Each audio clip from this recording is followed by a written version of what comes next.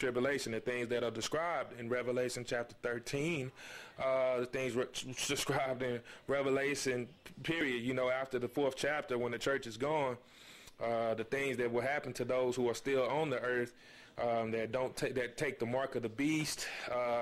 This Antichrist, he's going to make a peace treaty with Israel for 3.5 years, and then he's going to break that. It's a peace treaty for 7 years, but he's going to break it in the middle of the 7-year tribulation, the 3.5 years, and he's going to destroy them. He's going to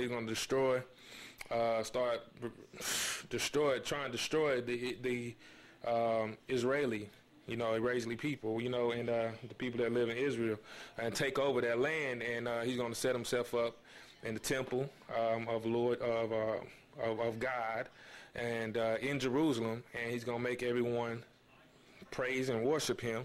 If you don't, you're going to be a rebel. If you don't take the mark of the beast, they're going to be sought out after as a renegade and captured and killed. And you won't be able to buy or sell anything if you don't take the mark of the beast, in either in the right hand or in the forehead. Like I said, people who believe in Jesus Christ as your Lord and Savior at this point in time, before the rapture, as long as you continue to do that and are willing to even pay the price of your life to get to heaven, you will. Those who lose your life, you will find your real life in Christ after death or after this rapture. So you just keep on, and we won't have to go through this 7-year tribulation ran by the Antichrist. The Antichrist will oppose us because he feels like we're a threat. We're the only ones who know the truth, guys. We're the only ones who believe in the word of God and believe that it's true. So we're the ones who are the threat. We know what's going on. There are other secular people that also know of the one world government agenda. But we as Christians, we know about the Revelation chapter 13, God. We're not caught off guard by this. We're not caught off guard by anything. We're not caught off guard by the signs in the sun. Jesus said, in my coming, it'll be signs in the sky, such as the sun, the moon. The sun will be darkened. The moon will not give light. The stars from the heavens will fall from the sky. The heavens will be shaken. And then at last, the sign of the coming of the Lord will come. His throne will come in the clouds with his mighty angels. No one knows the day or the hour that he will gather us, will gather his people. But we have to believe in Jesus as our Lord and Savior. I want to, before this video gets too long, I want to get to some of the videos that I've looked up with the second son. So y'all, you don't have to take my word for it. Look for it yourself. It's out there, man. Look for it. Just go to YouTube. Look up second son, two suns in the sky. Or look up Signs in the Sky, December 12, 2012. Look up Planet X, Nibiru. It's out there, man. People are seeing it with the naked eye. It's here. And hold on. All right, so listen, folks. Like I said, all you have to do is go to YouTube, look up Signs in the Sky, December 12, 2012. You'll see signs of this second sun in the sky. You also see sightings of all different kinds of things, look like UFOs, all kinds of stuff going on. Do your research, man, on your own, man. I found some of these videos. Just look up subjects like I said, two suns in the sky, or two suns in Spokane, Nibiru. This is another video. Nibiru, two suns visible in Russia. Then you have this thing describing a crop circle that came and mysteriously left within an hour or so. It was covered up, by whoever. After this massive crop circle that was about 4 soccer fields long, with basically a prophecy of December 21st, 2012, or around between December 21st to December 25th, 2012, where it would be two suns in our sky.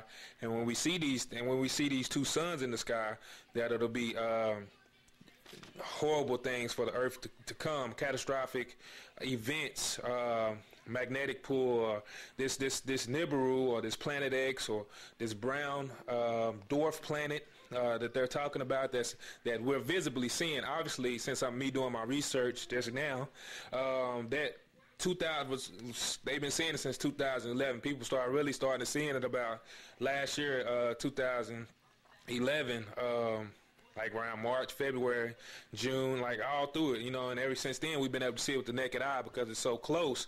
Like I said, this prophecy, this crop circle, it says that once these two suns, or it looks like two suns, are in our midst, or where we can see them, then it's going to be a disaster for the earth.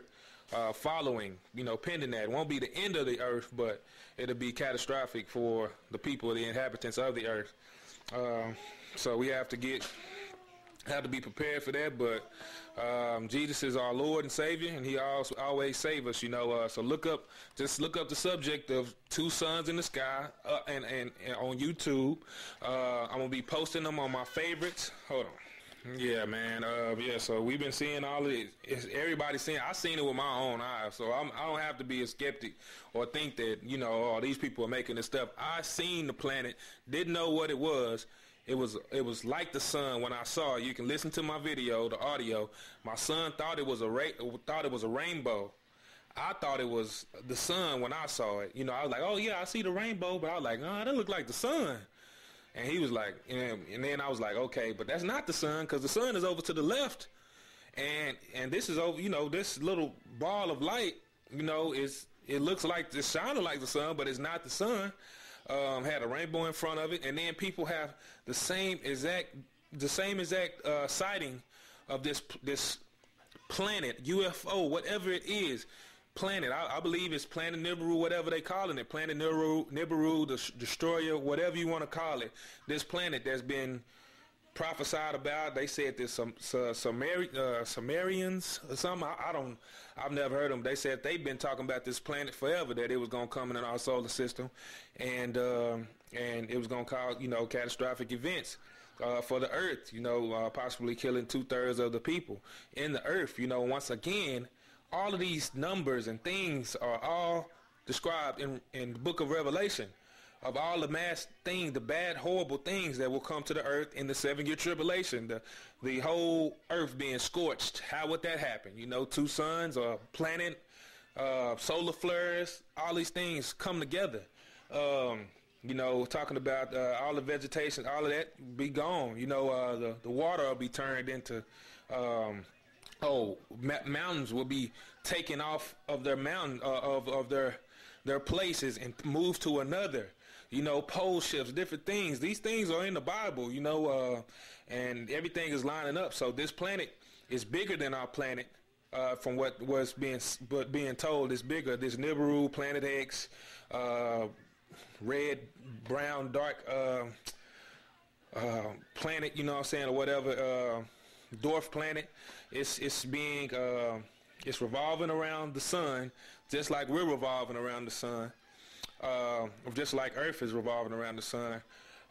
But it's a problem because we're coming into its orbit, or it's coming into our orbit, and when it does, it's so massive and so big and moving at such a fast rate that it will take our gravitational pull and pull us off of our axis, which is actually predicted in Isaiah chapter 11 or 13, if I'm not mistaken, where it talks about us being taken off of our axis.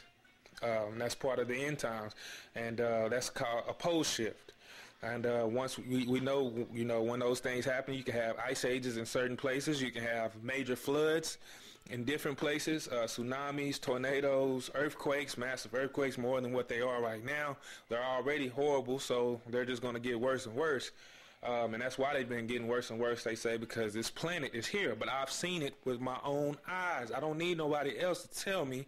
I've seen it with my own eyes. And now God is just giving me the clarification that other people, many people everywhere in the whole world are seeing the same thing, from Russia to China to Wisconsin to Fort Worth to Houston. Everywhere, man. Everywhere in the whole world. Antarctica. It's everywhere. They're seeing this stuff, everywhere, man.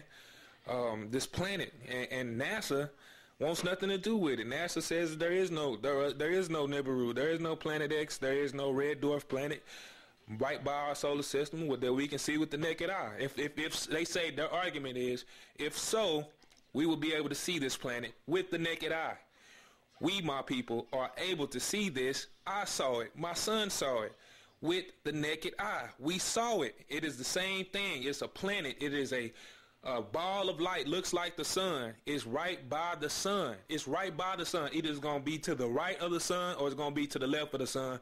This, depending on what part of the earth you on. They are seeing it. They seen it in California. It's all over. That's why when I went to look, you can just look at those subjects, man. You can just keep going down the line, down the line. Everybody ain't making it up. Plus, I saw it with my own eyes. I seen it, man. It's a planet, man. Like I said, when I brought it to the doctor, the TCU grad, you know what I mean? He said, look, that's Jupiter. He thought it was a planet, not a star, because it's just sitting there. It's right there, just sitting. It's not moving. It's not a comet. It's not a meteor. You can see it in broad daylight. It's bright like the sun. It's just sitting there, not moving. But when I came out after about 35 to 45 minutes of being at the doctor's office, when I came back out, it was gone completely. The sun had moved on, and the little planet had moved on. The little bright ball of light looked like the sun had moved on also. So all I'm telling you, man, hey, it's not no joke, man. And you should be, like I said, you should be very concerned that NASA is not telling the truth about this planet. It should be on every news station right now, just telling us, just letting us know that there's another planet out here by the sun, being visible by everybody in the whole world. What I mean by that, all different places, like I said, the UK, the Australia, Africa, you know what I mean, Russia, like I said. It's all over. So what I'm saying is we have to get it together, man. Got to get our lives together and give our lives to Christ, man, before it's too late. I ain't saying I'm not the preacher of doom or the prophet of doom. All I'm telling you is what the Lord is telling me is coming soon. He showed me the two suns in the sky. Pay attention, please. It's a must that you do. In Jesus' name, I love you all. I just want to tell y'all that, and I'm not going to make this video too short. So please look up this information I'm telling you. You will see for your own eyes. YouTube is a great tool because you can see all across the world people that see the same stuff that I'm seeing and my son saw with that sign that looked like the sun in the sky, look like two suns. They all describing it the same way I described it because we don't know what it is. It looks like the sun, and then it looks like two suns. So all I'm telling you, when it gets closer, they say today they say it's supposed to be a problem or things we'll see, two suns in the sky. I don't know. I'm not out here for all of that. All I'm here for is to tell you, to warn you that we are already seeing it, and we're telling you what the ancients and also God, my Lord Jesus, I'm a prophet. He gave me this dream telling me it will scorch the earth. So pay attention, my people. I love all you. Peace. Good.